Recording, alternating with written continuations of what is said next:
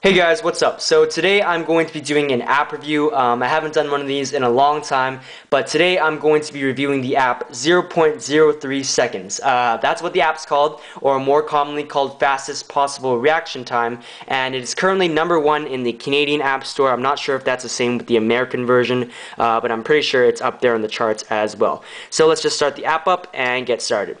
So this app is relatively similar to the app Moron test or Idiot test if you played those two. Basically an app testing your wits, your knowledge, your intelligence, or in this case your reaction time. So once you start up the app, let me just turn up the volume here so you can hear the little music. You'll be greeted with credits, your 3 levels, and the option to purchase the full version, which I believe is 99 cents. And with that, you'll be getting 24 stages, 3 levels, free upgrades, and apparently it is 10 times more difficult, which is saying a lot because I've yet to beat the crazy level on this version, which is, as it suggests, pretty crazy. So let's go back to the main menu. We have credits here, blah blah blah. And when you first purchase the app, of course, the normal and crazy levels will be locked, so you will need to complete the easy level before getting those. But let's just click that, and once you click the mode you want to enter, you'll be shown the 8 stages of little mini games, as they call it, that you can participate in. Under that, you'll be shown the stars, up to 5 of how well you did on each stage. So let's just start with #1. This one says tap circle when it turns green. So we'll try to hit this like that, and you can see I just failed the stage. My score was 450 milliseconds, and the requirement is lower than 450. So we'll try that one more time.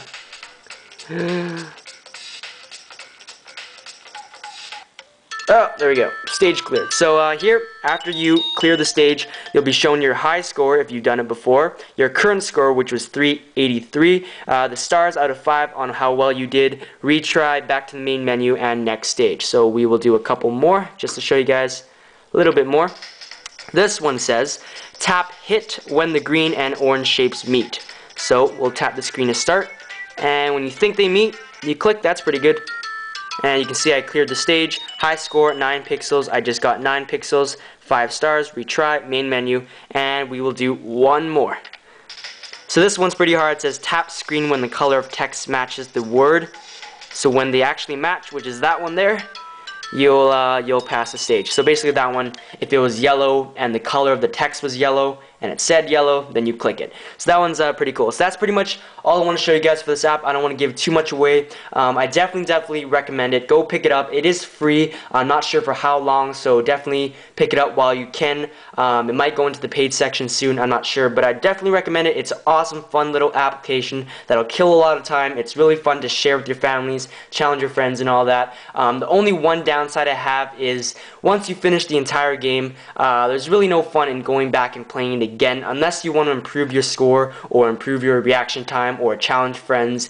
But it's definitely a fun little app that'll kill a lot of time. Like I said, the crazy level is definitely crazy. I've still yet to beat the first stage of that level. The first 2 aren't that bad. I beat those in about 15 minutes. But definitely check it out. So again, this one's called 0.03 seconds, or fastest possible reaction time. Currently #1 in the Canadian App Store.